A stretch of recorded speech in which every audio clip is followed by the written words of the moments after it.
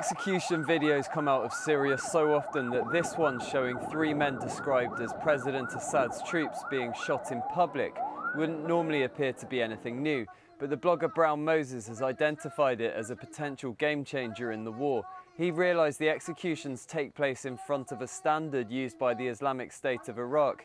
He's also translated the statements made in the square before the shootings, which confirm the merger of 2 major radical groups and suggest that the Syrian war may be descending into a full-blown sectarian conflict.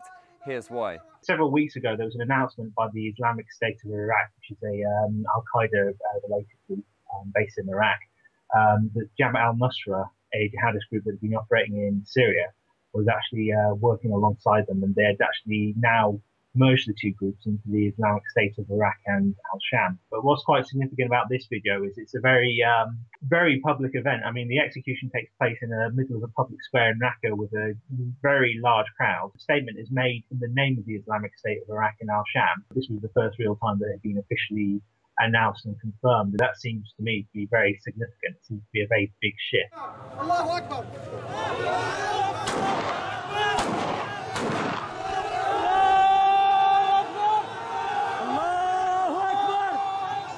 In the statement made in the square, the group say that the executions have been carried out in retaliation for massacres in al-Baida and Banyas, as well as the actions of the Assad regime's forces in Homs. The massacres in al-Baida and Banyas were reported at the start of May, with the Syrian Observatory on Human Rights claiming that up to 100 people have been killed by Assad's forces, with many appearing to have been stabbed or shot at close range. The coastal towns are majority Sunni, and Syria's official news agency, Sana, said troops had killed terrorists and seized arms. But a string of grim videos of the aftermath emerged, showing the towns devastated and that many of the dead were women and children.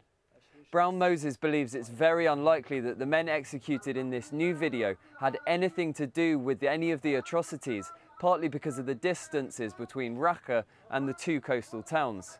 He also says that if it's purely a revenge attack on Alawites for killing Sunnis, then we could be witnessing the descent into a sectarian conflict. What it is a sign of is maybe continued, the continued sectarian violence. It could trigger revenge attacks, and revenge attacks trigger more revenge attacks, and this could just be another sign of the escalating sectarian conflict in Syria, and that could cause some major problems. I mean, you just need a few small groups to start, burning villages and, committing atrocities, and then the other side thinks they can start doing that, and then it just snowballs from there. In the wake of this video showing a Syrian opposition leader eating the heart of one of his enemies, a lot of media organisations are now starting to question whether or not we should be supporting them at all. We asked those very questions in a video we did on the 2nd anniversary of the conflict in Syria, and you can find that there.